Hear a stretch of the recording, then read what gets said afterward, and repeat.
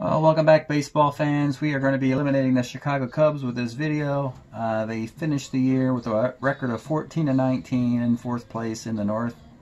In an era where the Cincinnati Reds and the Pittsburgh Pirates would have ruled this division, had it been this division. Of course, it was formed through realignment. Of course, the Cubs would have struggled against the Phillies and Pirates and Mets as well. But you know, the hitting didn't have the pitching as predictable. Hit 271, ERA of 484. Won't get it done most times. Great to see Billy Williams having a great year with his final use of his 1970 card. 382 with 10 homer and 25 RBI. But we'll find out that he'll have another great year coming, so don't worry, Cub fans. Beckert hit 304 with a 342 card. Hickman was a little under the average along with Santo, a little lower on the average than we would have expected. Randy Hundley didn't do much with his bat either. As far as the pitching went, you know, Fergie did pitch 91 innings, got 6 complete games, 19 walks and 76 strikeouts, which is nice. A 113 whip, but he was the victim of some shaky defense at times and giving up home runs. So he had a 3.96 ERA, pitching in Wrigley Field. Pretty typical, actually, in this era. Bert Hooton and Rick Russell did not help things very much. And Larry Gura certainly struggled and was thrust into a starting role he should not have had. He should have stayed in the bullpen and developed. It would ultimately mean that Gura will probably go to the Kansas City Royals in the American League, where he will flourish.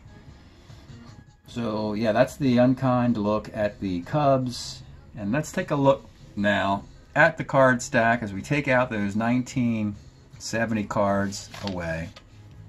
They will, of course, all be in black. Sorry, Gura is 1. And mostly hitters. Williams, Hickman 3.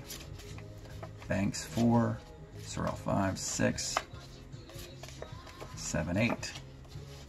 Okay, so we'll put those on the side now. And the first thing we do is we want to look and see who is coming back next year to help the Cubs recover from a couple lackluster seasons here. And interestingly, they got a loaded pitching staff, for better or for worse.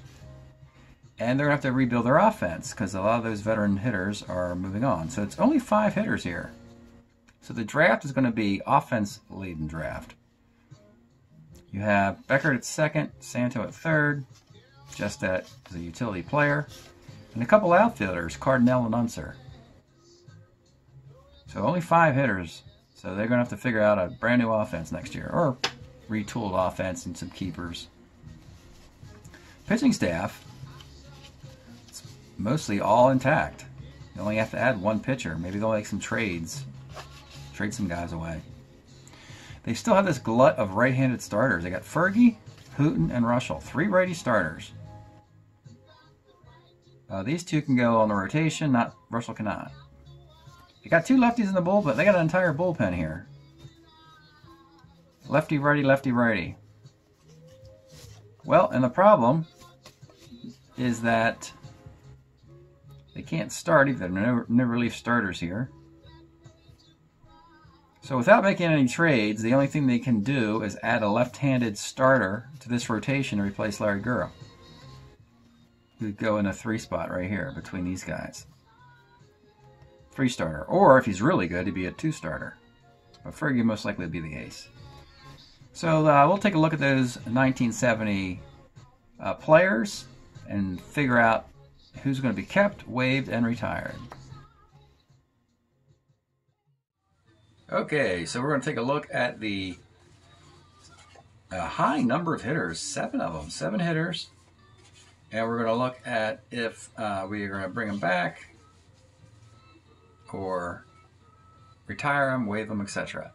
The first name, we will begin with a Hall of Famer. It came up alphabetically, but also came up, yeah, the first and only Ernie Banks.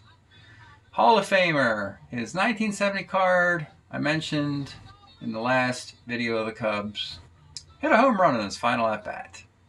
Now, actually, Ernie did play some baseball in 1971 at age 40, but it's not worth using. His card does exist. I will predictably retire that card. And when you look at the Cubs, we will retire Ernie Banks. So that's column 3. We put a 1 there for a retired player. All right, next player is Jim Hickman.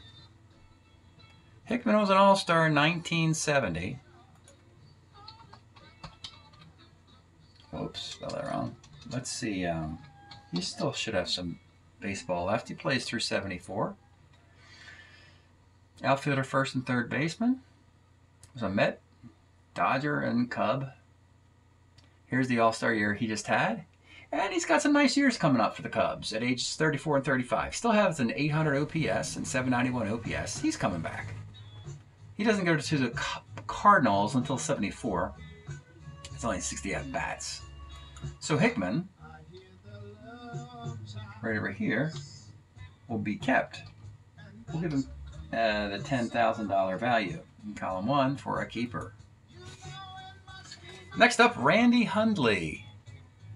Hopefully he can still have a great throwing arm. That's what he was prized for during this little era of his. Randy Hundley, a 5'11", 170-pound catcher. Think about that. Father of Todd Hundley. He was an All-Star in 69. Had a -3 arm with his 1970 card. 71, probably got hurt or just called up briefly. Did it 333, but they didn't print his card for that short sample. He does have 72 and 73 years with the Cubs. Then he's a Twin in 74. 72 and 73. He's a Cub. Plays 2/3 of a season. His batting average is not there. You have the idea he's probably a keeper if he's a good defensive catcher. So yeah, you could put this dude on waivers, but I mean, remember there's only 24 Major League Baseball teams, and I have 32. So sometimes batting average doesn't tell the whole story. So for the moment, they're going to keep Randy Hundley. It's $10,000. Obviously, if they have an abundance of keepers, then the weakest of them would be put on waivers. So he might be moved there, depending on who else we find. We find Don Kessinger, and he should have half a decade left with this squad. Don Kessinger, 6-time All-Star and 2-time Gold Glover. Yes, he's got his All-Star years of 71 and 72 coming up. You could say even better than the year he just had. Really doesn't matter too much with Kessinger. It really doesn't. He's a very consistent baseball player year in and year out. So he's a keeper. And that's really good news that we've identified at least 3 thus far for the Cubs. Next up is Bill Sorrell. He was a free agent signee. I don't think he has an association with. We can already identify, without looking at his career, that he's over. He's finished in 1970.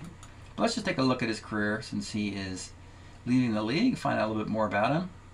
He just had a couple call-ups in 65 with the Phillies, 67 with the Giants, and then that expansion Kansas City team, the card we just used, that was the card we just used. And so he kind of maxed out his potential, really. He will be retired. So that is the career of Bill Sorrell. That's kind of a fun little bit to Strat-O-Matic. You find out these extra guys you never knew anything about. Speaking of that, the next guy's the same thing. It's Bob Taylor. So that's a pretty common sounding name, but how many Bob Taylors have there been in Major League history? 2 guys in individual years, 70 and 45. Actually, let's have some fun and go back to 1945 and see what that Bob Taylor did. An unknown pitcher with an unknown photograph. And, yeah. He was a New York Cuban in 1945 in the Negro League. Okay. Interesting. So that's the earliest Bob Taylor in baseball history. Let's go back to the other one. This one, we're using. The one of 1970. And here's the one of 1970 we used. This is a guy who pitched it and played left field, also caught in that 1 year of 1970. Positions, you see 7/9 and 2 at the end because he did catch a couple innings, and that's why he was acquired. And he actually played a pretty interesting role in this past series. He had a big home run, which hurt the Pirates in Game 1, and the Pirates lost that game. So it could very well impact the Pirates season that this guy, this extra player, ultimately didn't do much for the Cubs, but he may have hurt the Pirates season. So there's that. And he, of course, is retired. His 15 minutes of fame is over with. And now we have one more hitter, and this is going to be a fun one, folks. Speaking of Hall of Fame with Ernie Banks, we have Billy Williams here. And Williams, you think 70 was his best year, and he was a Rookie of the Year in 61. Yeah, 70, he's got a 977 OPS, was second in MVP voting. But believe it or not, 72, a little higher batting average, slugging, and yeah, believe it or not, 5 fewer homers than 70, but great news for the Cubs. That's a 2-year contract, too. He goes from the 322 card we just used, second MVP voting, to a 72 card where he's also second in MVP voting. So, great news for the Cubs. There are 4 keepers right there, which is easy. They wouldn't mind just renewing those guys and moving into the next season. And the 8th player, and this person must certainly go on waivers, and that is Larry Gura. Let's take a look at the career of Larry Gura beginning in 1970. So that rookie card of Gura we just used was with the Cubs, and you could see that in 71 and 2 and 3, you know, he was used sparingly. Was a Yankee before coming to the Royals. So he prematurely was put into the Strat-O-Matic League at age 22, and he clearly wasn't ready. So it could be that he just goes back into the minor leagues and might come back with a 73 or a 74 card. Could be with the Yankees or the Cubs. This is kind of a tricky situation the Cubs are in. This 74 card is up for grabs if Strat-O-Matic made it. Let's go check that out. We can check out to see if this card exists in 56 innings as a New York Yankee in 1974. To do that, we'll go to the Super D roster page, Gary Strat-O-Matic Gamer Resource, and we'll look at the 74 original.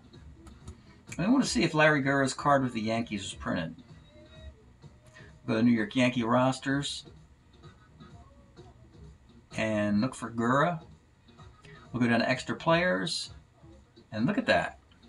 So this is bad, really bad news, that they did not make a Larry Gura card in 1974. They made Gonzalez, Pagan, Fred Stanley, and M. Wallace. And looking at the Yankees again, Dobson, Lyle, Maymetter, Stottlemyre, Tidrow, Upshaw. So, no Larry Gura 74 card. So basically what that means is, for next year, in the 71 to 74 season, he doesn't really participate. So he is going to just go back to the minors, which is another way of saying he's going to be retired. He's going to be retired from baseball. He's going to be out of baseball for a year or two. And then when he comes back out of this, he'll probably go to either the Yankees or the Royals. So that's bad news for the Cubs, is that they're not going to get anything out of that investment of Larry Gura. They're not going to get any positive result. They can't trade him. You can't put a player on waivers if they don't have a Strat card in the following year. So they unfortunately have to waive him.